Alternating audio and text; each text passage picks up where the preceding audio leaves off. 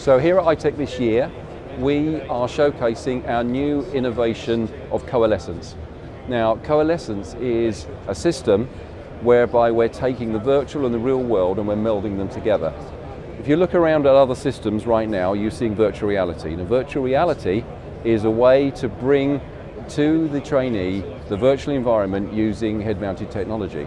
Unfortunately, what you can't do with those systems is you can't interoperate with equipment in front of you.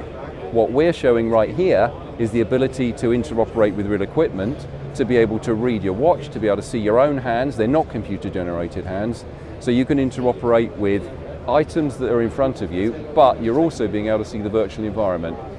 So what we're looking at here is the role-play market, the mission training market, and training in environments where you aren't going to be able to have an actual simulation. So if you're looking at the main type conversion simulators, they're big, they're cumbersome. What we're looking at here is a small footprint form factor system that you can put anywhere. You can put it into a forward operating base, you can put it onto a ship, you can take it forward to any area, you can make it transportable so you can take it to any of the environments where you want people to train. So the role-play market and the mission training market is definitely a trend within simulation.